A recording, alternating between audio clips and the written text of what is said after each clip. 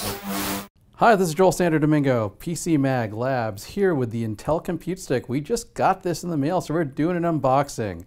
All right, the Intel Compute Stick is a computer in a stick. It's about the size of a memory stick, supposedly, and it's got a full processor, some storage, and Bluetooth and Wi-Fi.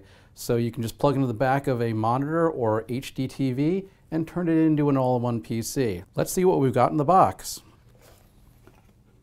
Well, see, we got a note to the reviewer. All right.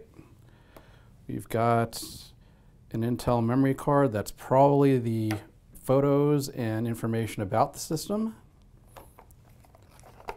We've got a USB to micro USB. That's probably for the power.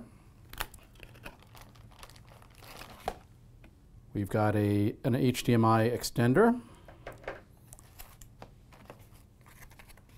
We've got the Intel Compute Stick. It's got an Intel Atom processor and runs a full copy of Windows 8.1 with Bing, which means that you can run your programs and all your current browser plugins just like you would on your regular laptop or desktop.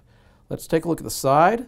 We've got a full-size USB 2.0 port, it looks like, a micro USB port for charging, or for power, I should say, the power button.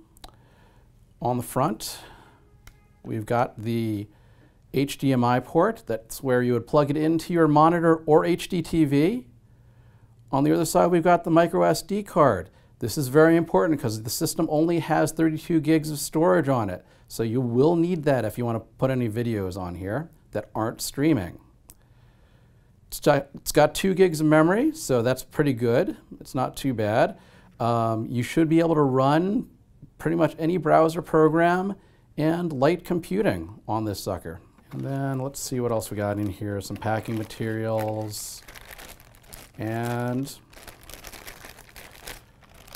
okay, we've got a power brick for the USB. And I assume these are, yes they are, these are AC plug adapters. So there you have it. We've got the Intel Compute Stick. It's got an Intel Atom processor. Surprisingly, it's not one of the new X7 processors like in the Surface 3, but I suppose they wanted to go with something that's a little more tried and true.